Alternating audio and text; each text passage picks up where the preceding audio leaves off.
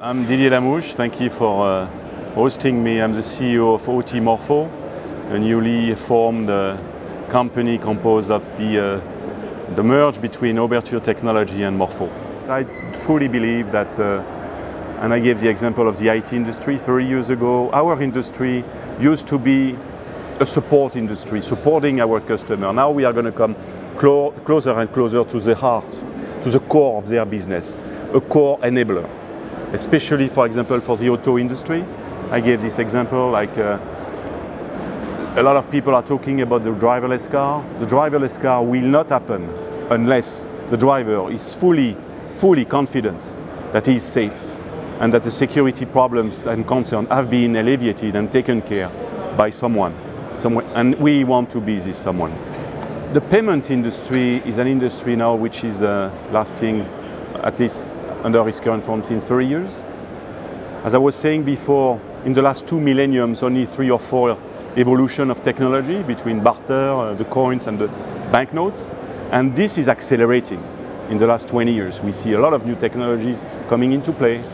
And Money20 is just the show where all those technologies are showing up, where we can have discussion with the leader of this world to exchange ideas on where is the world going and how fast is it going.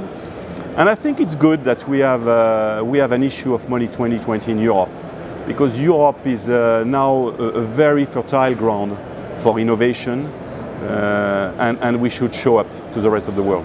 Our collaboration is key because for a few reasons. The first one is it's always easy to say, oh, look at what Google has done, look what Facebook has done, we should be doing the same. But everyone is forgetting that for one Google, you have thousands of startups which have not emerged. So when you are when you are exploring a new field, you cannot run after all opportunities. You need to select your opportunities, and you need to multiply your opportunities by partnering with people who are themselves partnering with others, then creating a network of companies working together and benefiting or not from an innovation. So this is for me the key factor behind partnering. The second one, obviously, is to hedge your bets, is to share resources and making sure you don't put all your eggs in the same basket. So when you have an existing company to run, there is so much money you can invest internally, and the rest of the exploration needs to be done through partnership.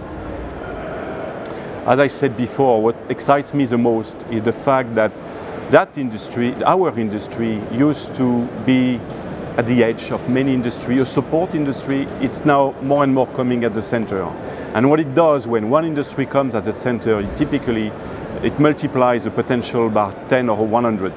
Today, the largest company of our security industry, maybe we are one of the largest. We are $3 billion revenue. I predict that in 10 years from now, you can add a zero to that easily. So that's what's exciting.